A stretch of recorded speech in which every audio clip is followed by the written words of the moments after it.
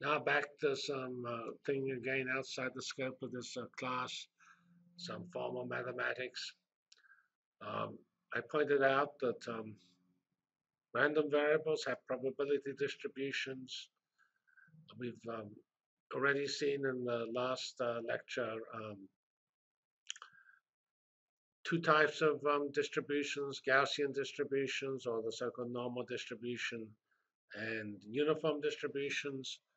For looking at events where two types of distributions are particularly important, Poisson distributions are binomial distributions, although due to the law of large numbers, they actually tend to look Gaussian when you apply them many times. The binomial distribution is what you get when you toss coins.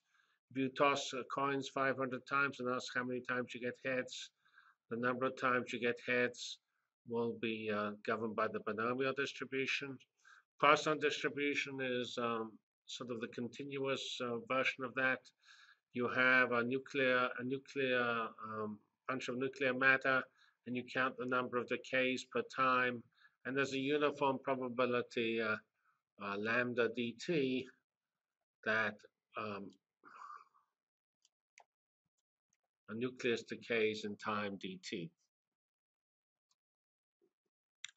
And you can actually use either because they are essentially the same for in the limit we're working.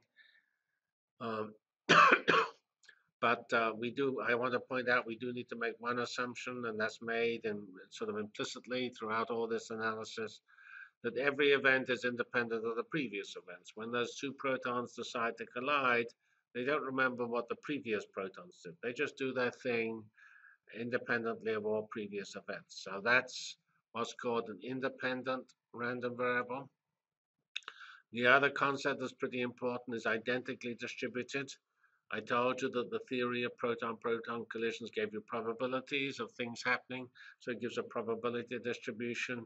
Every PP collision has the same probability distribution. The chance of getting a Higgs is the same chance every time. And most data analysis problems you will come across have this feature of independent, identically distributed random variables. And this really task of mathematics here, it gives us the most important result, and that is that if you look at the mean and compare it to the error divided by the mean, if we take n observations and calculate, say, something gotten by taking all n together, which is possibly by summing them up, or taking their mean or something like that, the error over the mean is 1 over the square root of n. And that's written out here in the so-called law of large numbers, but we don't need to go into those details. It defines what the mean we can think of as the average value. That's the expected value of that random variable. And the standard deviation is effectively the error, and we don't have to worry about it, just have an intuitive idea what error is mathematically defined here, the square root of the average value of x minus mu squared, but we don't care about that. And then what counts is this. Error over mean is 1 over square root of n. So if we take n events, 1 over the square root of n is square root of n. So if I observe n events, my error is square root of n. Very important result. It has lots of impact on the amount of effort needed to do something. Namely, if I want to reduce the error by a factor of 2, which is a reasonable goal, I actually have to take 4 times the time. Because if I only doubled the time, I would reduce the error by the relative error, which is all that counts, by the square root of 2, whereas I wanted 2, so I need 4 times the time. So this is, I say, here we're looking at the theory of events and counting data, and this covers all sorts of things, in particular surveys. If you have n responses to a question, that's equivalent or similar to counting n events in a histogram, and the error is square root of n. So that's why you tend to need like lots of people in your survey, because otherwise you will get a significant error. And we will try to quantify these things in a little Python piece of code where let's do a slightly artificial case, try to get pretty pictures, where we have a lot of where we actually count the same number many times. We'll do that by imagining a situation where we have a survey which has 40,000 possible answers. We'll actually change this number later on, but here we're going to initially do 40,000. And let's suppose we had this survey with 40,000 answers, 40,000 questions, and assume each question was equally likely. And we did 1 million people in the survey, then the expected number of events in answers for each question is 25. And the error in 25 is 5, square root of 25. So what we're going to just plot then is we'll just look at all possible answers, 40,000 of them, and just plot the number of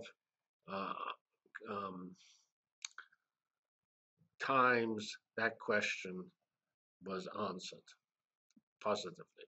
So this gives you a histogram, and that's shown here for 25 events counted for 40,000 times. Here is 25. This thing is so-called 1 sigma array, so it's 30. And this is 1 sigma away the other side, that's 20. And I like to stress that you have 2 types of square root of n here. We have square root of 5 this way, and we have around the square root of 3,000 here, because there are around 3,000 answers for 3,000 counters of the 40,000 got are in this bin and on this bin, and the square root of 3,000 is whatever it is somewhere around between 50 and 60. So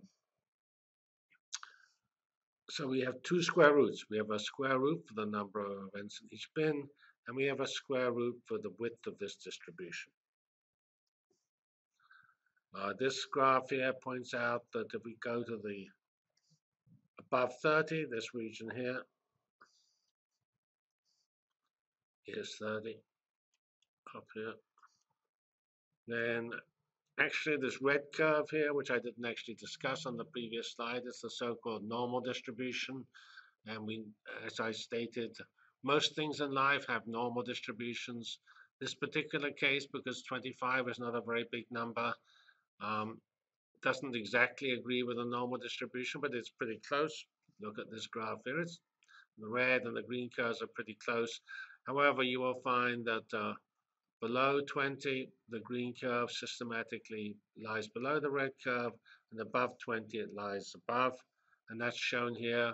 We have the real estimate of the errors, and you can see the green curve is above the red curve by amount much greater than the errors. So there is a systematic shift here, which is just not important, because you tend not to look at things in this detail. You don't usually take 1 million people in your survey and get such good statistics. So as I said, we would get this if we asked 1 million people a question with 40,000 answers, or if we took 1 million physics events, each with 40,000 outcomes, each equally likely. So either of those cases is governed by this simple case. Here's what I pointed out, that if you look at the middle of the distribution, 24 to 25 and 25 to 26, the red curve expects 3176 events in each of those bins. We observe 3179 and 3132 from our Python code, which is certainly within the square root of 3176, which is 56. So near the middle of the curve, which is really what counts, because that's where most of the data is, we get good agreement between the normal distribution and my Python experiment.